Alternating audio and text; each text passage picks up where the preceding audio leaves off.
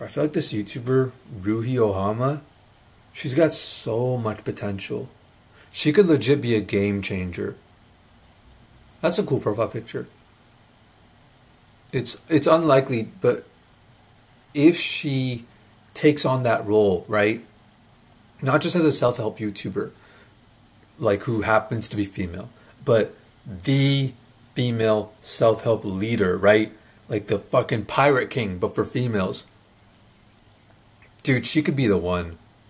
Like she could be the one to bring on the dawn of a new era. But she's got to do better. Like way better than her current self. Way better than all this stuff. Because nothing she's saying right now, like, dude, I've heard all this stuff like a million times. There's nothing that she said that other people have not already said.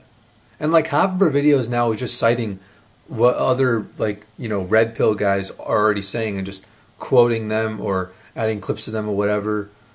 And if she wants to, again, she doesn't have to do this. I'm just saying, if she wanted to go down this path, she's got to be like, she's got to give it her all, like be philosophical and be poetic and try all these new things and be bold and take all these risks. She's got to be the leader, right? She's got to say things that nobody's thinking about and nobody's saying. And like, you know, she could do all like live streams, podcasts, and deep thinks and debates, reactions, conversations with like her fans. And like from a content perspective, there's a whole ton of stuff that she could do. But the real, like, you know, enlightened ideas she would have to come from like things she does in her life outside of content. And okay, but the reason I'm even this is like not even the reason I'm even pointing it out is because right now is a bit of a contentious time because self-help is inseparable from all these other you know, healthcare, politics, masculinity, gender roles, the world at large, like controversial things, right? Things that people are like, oh, these are issues we need to deal with, or these are topics we need to talk about. And things that people want to compel other people to talk about in a certain way or silence other people because their opinions or whatever. All these problems in the world that people want to fix, right? People in the self-help niche they're tied to it and they can't separate themselves from it. They will overlap. The things they say will bleed into those topics. And if this is, I'm not saying she should, but if it's something she wants to go down, right? About like trying to solve the problems of the world, like straight up telling people, this is how you fix the world. It's an extremely complicated issue. It bleeds into like conspiracies. It bleeds into like a lot of other things. But like, this is how you can fix the whole damn world. If she wanted to go down that route, you see, I'll be straight up. All these problems that that people talk about, they can really only be fixed if you have strong women and strong men both working on them. And right now, there's effectively zero strong women in Western society, basically zero. Or at least there are zero that are like actively reshaping the world around them, right?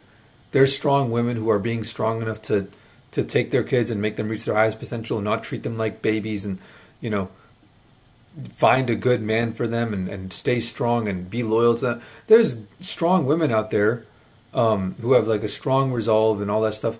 And they're like, they're real ones and they're not actively shaping the world in any way. They're not, I mean, other than having kids, which is like that's real shit. Other than that, they're not, you know, influencing people's minds. They're not, you know, changing millions of people, you know? And I feel like Ruhi could be that spark, you know? Because let's just be straight up about it. The wisest philosopher talking about the root of all evil, females are not going to listen to him if he's a man. Like, his words hold no weight to any of these girls. A crazy perspective is the root of all the problems in the world is the inability to control your horniness.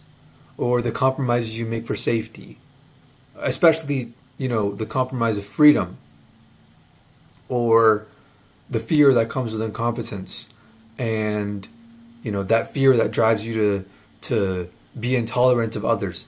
Right? It doesn't matter what profound realization people will come to. There's a million things people could say. But if it's a man saying it, these women do not care. But if Ruhi says it, then who knows what would happen? Which is worrying in a way, because I feel like people might start picking up on this and preying off these self-help YouTubers to spread their political message. I feel like they're going to become targets of people who want to corrupt the minds of the youth. Let me pay off these, Iman, Gadi, and Hamza and all these. Let me pay off these guys to spread my own political whatever, right? I feel like they'd become targets, if they're not targets already. Because they're super influential. I hope she does okay. I hope she doesn't become a target. If she continues what she's doing right now, she'll most likely be fine. At least from like a content perspective, it's smooth sailing ahead for Ruhi, But from a storytelling perspective, like from a grander perspective, legends for the ages, she's got potential. If she takes that risk, if she takes that leap, her words could hold some serious weight for the future of like humanity. It's not going to be easy, and I don't say that lightly when I say it's not going to be easy. I don't say that about everything. In fact, there's really no way to stress how difficult it's actually going to be. It would be like a life thing. It would be like a life-changing thing. And I don't think she's afraid. I just don't think she has all that much interest in, being the greatest to ever do it.